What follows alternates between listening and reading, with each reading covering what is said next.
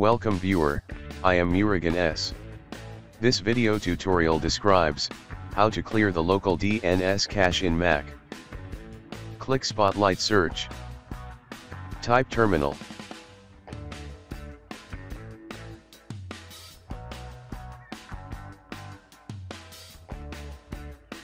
Copy first command from description and paste it into terminal window.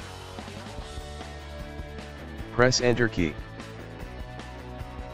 Copy second command from description and paste it into terminal window. Press Enter key. Type password.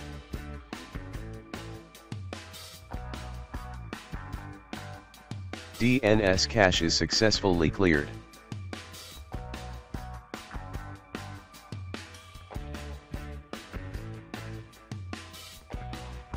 Thanks for watching. I hope this video tutorial helps to solve the problem. Please like, share and don't forget to subscribe my channel. See you next video.